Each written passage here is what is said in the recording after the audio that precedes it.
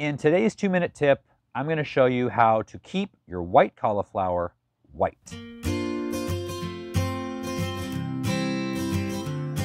I'm between my brassica beds right now, and today we're going to be talking about cauliflower. Now, if you eat cauliflower, you should grow cauliflower. Unless you buy organic, a lot of pesticides can get in between the florets. So it's always best, if you can grow it, grow it. Now, one of the biggest complaints about cauliflower is that it turns color when it starts to mature.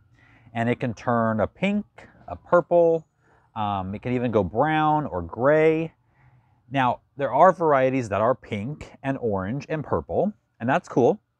But if you're growing white and you want it to stay white, there's a couple things you can do. Now, I will tell you that other than the look of it changing, there's no degradation in the actual floret, in the quality or the taste, nothing. In fact, the more purple or pink it gets on it, the healthier it is for you. Those are anthocyanins. And so those are really good for you in terms of antioxidant properties.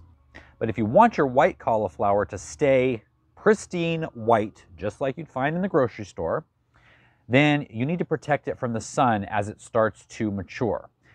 All those colors you see are either sun damage or they're caused by the sun. If it's brown or gray, it's damaged, so it's been really hot sun on it.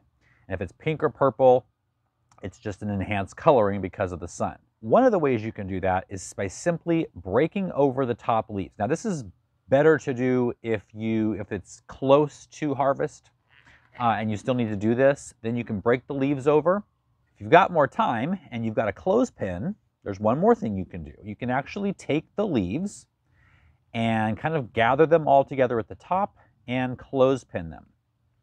You can also use a rubber band, but I find that if I want to be peeking in there to see how it's maturing and if it's ready to harvest, the rubber band is a little bit more difficult because as you take it on and off, it rips the leaves apart.